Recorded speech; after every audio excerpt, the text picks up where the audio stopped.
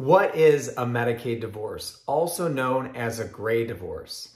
This was a great question that came up last night in a continuing education program I was doing for social workers and nurses. And the question is does it make sense to get a divorce when doing Medicaid planning? To protect and preserve as much of your assets as possible, can you just get divorced and separate from your spouse that needs care? That way, protecting and preserving as much of the assets as possible. This is something that can be done.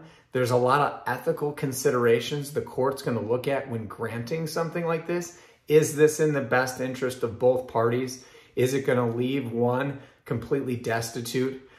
Both sides need to have their own attorneys. So there's a lot of complications with this. And truly, a lot of times there's a better way. There's a better way that we can keep the family together, because I can't tell you how many times I've sat down at the table with a family.